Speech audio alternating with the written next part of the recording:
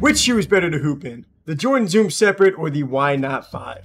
Today we're putting these two new Jordan basketball shoes head to head to see how they compare, but really quick, if this is your first time checking us out, feel free to drop a follow or subscribe wherever you're watching and give this video a like. We would greatly appreciate that. So starting off with the box and the price, I mean the Jordan Zoom Separate is going to get a pretty basic black box that you see pretty much any Jordan 1 mid or low come in. But as for the Why Not 5s, these actually get a really sick box with like a sky theme and kind of like a Jumpman logo built into one of the clouds. So I mean this is a special collab on this shoe. So I'd imagine most other boxes aren't probably going to get this look. It'll probably be, you know, a little bit more simplified. But as for the pricing, the Jordan Zoom Separate is going to retail for $110, making them definitely on the more affordable side for a basketball shoe option. But this year's Why Not 5 is only going to retail for $130, which is similar to last year's model. But I mean, this pair I have here is retailing for $150. But like I said, that's going to be due to the whole collab part that I'm about to get into. So I mean, definitely good pricing options here as far as basketball shoes.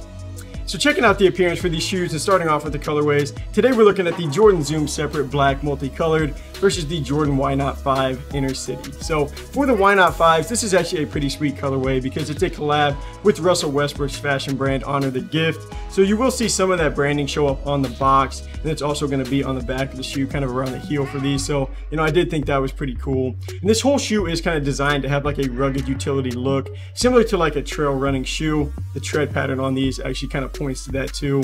Then the color scheme itself is to celebrate Russ's LA roots, and I think that the deconstructed look on this like tongue and kind of around that sock liner just gives this shoe a really sick look. I don't really expect all the other Why Not 5s to get that kind of deconstructed setup, but you know, now switching it over to check out the Jordan Zoom Separate, this is going to be more of a simple design, but something really cool about this Jordan Zoom Separate shoe is that it's actually inspired by Luka Doncic's patented step back jump shot move that he's just widely known to use in the NBA. I honestly think he deserves his own shoe line by now, but until that happens, I guess this model is kind of what we have to work with. But for the appearance on these, I mean, this colorway is just going to get a black and white combo for the upper, which isn't a bad look. You're also going to get some Jordan brand performance text that's going to show up on the inside of that upper. And then it's going to be paired with some like Nike Air text that's going to be built into the midsole, just around the back heel for this shoe. And then the multicolor outsole on these is going to be kind of where, you know, the colorway name comes from for the Jordan Zoom Separate multicolored. But I mean, it's going to be a little bit of a similar look to the Jordan Zion 1 Noah that was designed by Zion's younger brother. Actually, that's kind of what this outsole is going to remind me of a little bit. So I mean, for $110, I mean, Jordan brand didn't really go out of their way to add anything like special to the look on these, but I still don't think it's a bad idea. It's just a bad look in general. So now let's go ahead and see how both of these shoes hold up on the For the materials and the support, you have a few different types of textiles that make up the upper for the Jordan Zoom Separate model. The white around the toe box is actually pretty soft, like it's sort of like a fabric feel almost. And you know, the upper, most of it is going to be pretty thin, which makes me wonder a little bit about how these are going to hold up, like just for durability. But for ventilation, these are going to allow your foot to breathe really easily, which is nice. Then for support, I mean, around your heel is a little bit more of a firm feel, which gives you like, you know, some good ankle security. The Jordan Zoom Separate shoe is also going to have a tongue that's like built into like a supportive wing along the midsole there inside the shoe. So, I mean, the upper is pretty thin, but not to the point that it moves around. And you're also going to have like a little bit of an outrigger that just kind of extends off from like the forefoot of that shoe.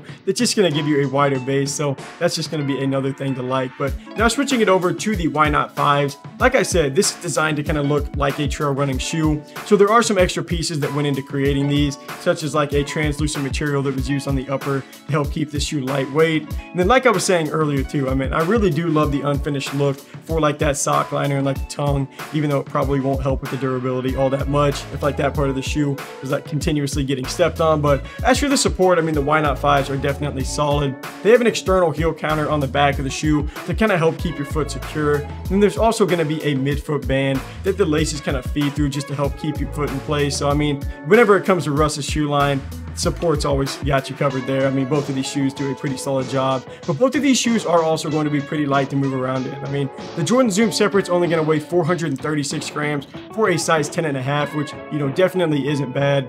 And the Why Not 5s are even lighter at only 392 grams for the same size. So I mean, playing in both of these shoes is really nice because just how light they feel to move. So now getting into more of the materials and the performance side, and starting off with the cushioning, the Jordan Zoom Separate has a Zoom Air unit positioned under the forefoot, and you can actually see it marked out on that midsole where it has that text saying Air, and that's where a lot of the softness is going to come from on the shoe.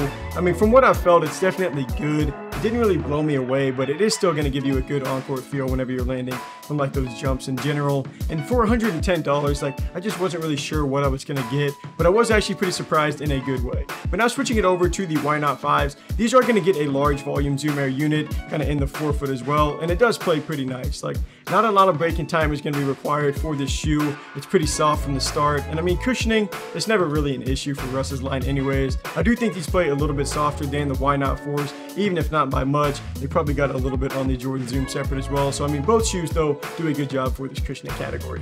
To finish off with traction, the Jordan Zoom Separate has sort of like a unique traction pattern. The inside oval on there actually sticks out from the design a little bit, but those arrows handle most of like your side-to-side coverage, and then the rest of the pattern is going to account for most of like your front-to-back movements. But you can actually see how those lines are on there, just kind of set up to handle like different cuts specifically. But the traction on these actually turned out to be really solid. Like, they just had a lot more grip than I was expecting, and they didn't have me sliding on any of my movements, so that was definitely nice. But now looking at the Why Not 5s, I mean, this hasn't really been a bright spot in Russ's line for the last few years now, and I guess they kind of do it to themselves with the funky traction pattern that they put on this Why Not 5. Like, there just isn't really a flow to the entire design, and they don't give you a whole lot of stickiness on the court, so that is going to be unfortunate. But, you know, maybe they are a little bit stickier or just a little bit better grip than last year's 4 model, but still not by much. But to finish off with sizing, I did go true to size on both of these models, and that worked out perfect. They are going to run regularly wide, and the length was good too.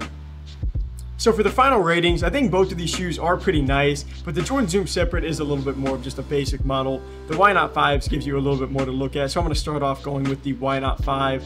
As for cushioning, I mean, both of these shoes are going to be pretty soft. They're not bad to play in, but you do get a softer feel to the Why Not 5s, even if it's just by a little bit, so I'm going to stay with Russ's line.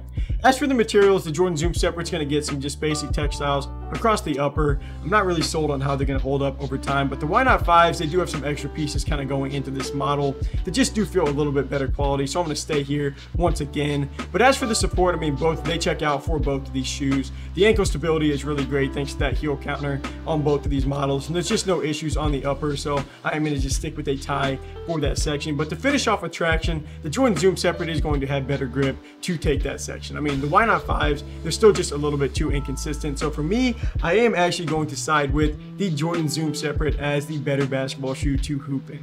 There are clearly some things to like about both of these shoes, but basically I guess my reasoning behind choosing the Jordan Zoom Separate is because of the traction. Like, because the cushion is already, I mean, it's pretty close with that 4-foot Zoom Air unit. It's not far behind the Why Not 5s. And you're also going to have a lower retail price on the Zoom Separate that I do kind of factor in there too. And I do like the look better for the Why Not 5s, but the traction isn't normally something I play around with or just like to overlook in general. So that is part of why Russ's line that I'm just not big on that aspect of it yet, but everything about his shoe other than that plays nice.